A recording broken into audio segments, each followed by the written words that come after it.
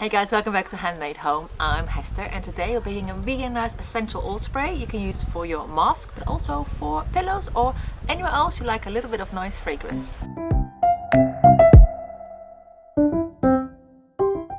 I was working with my friend Annie the other day and we were inside, we had our face masks on the whole day, and every now and then I saw her spritz her mask with this little bottle and I asked what she was doing, and she said she makes these essential oil sprays she uses in her mask, just a little pick me up throughout the day, because sometimes when I have a mask on all day it just gets a bit stuffy. And she said she makes them and she also uses them on as a pillow spray for her children and just as little pick me up throughout the day. And I asked if I could try it and it was lovely. It was so nice to have this burst of fragrance like right there in your face. And then I asked her if she could show me how she made them, and she gave me her recipe, and she generously also told me I could share with you guys. So today we're gonna make an essential oil spray that's really lovely in your face mask. You will need witch hazel, some distilled water, essential oils, and I just used whatever I could find in my cupboard. You need something to mix it in and a little stirrer, some brown glass spray bottles, a measuring cup or spoon, and if you have it, a little funnel. So I'm going to start with distilled water. I need 2/3 water to 1/3 witch hazel. And I just grabbed a measuring spoon out of my kitchen, which is a tablespoon measure. So I'm going to use 2 of these.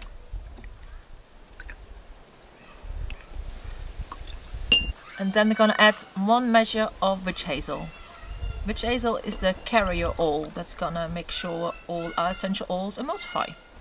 And then you need 20 drops of your favorite essential oil. And use anything you like. Just make sure they're 100% pure oil. You can use geranium, lavender, mint, eucalyptus, whatever you think is nice, and also which effect you want to achieve with your aromatic oil. I looked at my cupboard and I had these 2 of my favorite Avida oils, which is an energizing one, and my absolute favorite is Shampure one. And I also have the Neal's Yards one. This is a focus, and I have a calming one. I'm just going to make my spray with my all-time favorite oil, which is the Shampure by Avida. And I'm going to put 20 drops in. There we go. You could of course mix your oils together, so you have a little personalized mixture. I'm gonna mix this in and get my bottle. You want to have a brown glass bottle so sunlight doesn't affect your essential oils. And let's carefully pour this in, shall we?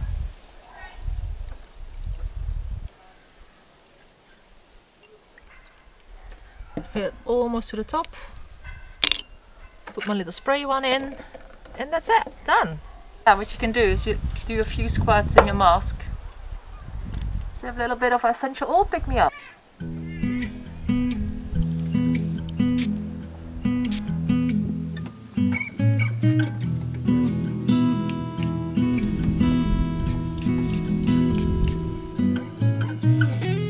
Is you can keep mixing different sprays, and I just use what I had lying in the cupboards now, but I think I might go and buy a geranium and a lavender essential oil.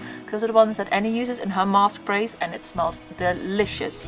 And a peppermint probably quite nice. Peppermint spray, peppermint oil is very good when you got headaches. Some are really good in a mask as well. And for a pillow spray, maybe just pure lavender would be lovely. Yeah, so keep mixing up, keep making different little bottles, stick this in your bag, and you have a nice bit of aromatherapy with you all day long. If you enjoyed this video, please give it some love and have a look at all the other videos here on the Handmade Home channel.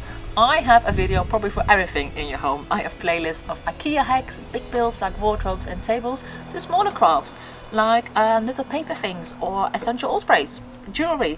Anything you like, I'll probably have it. So yeah, go have a look and subscribe if you haven't already, and don't forget to hit that notification button so you never miss out on any of my future videos. Big thank you to Annie for showing me how to make her little mask spray, and please tune in soon because I'll be back with a new video.